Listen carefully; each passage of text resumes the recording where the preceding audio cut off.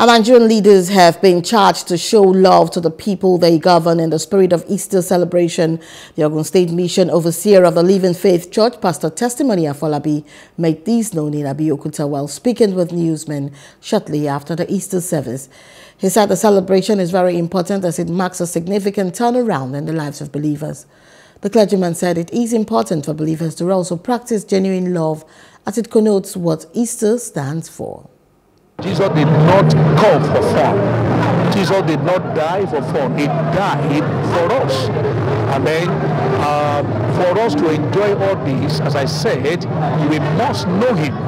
Apostle Paul said that I may know him and the power of his resurrection. So they need to come to him and with love in their heart. Let us walk in genuine love. Let us practice genuine love. And then we enjoy all the blessing of his resurrection in the name of Jesus Christ. For Nigerian leaders, let them show love to the people they are leading to. Let them show love. If you are leading, but you don't lead them, you don't lead the people with love, you are not a good leader.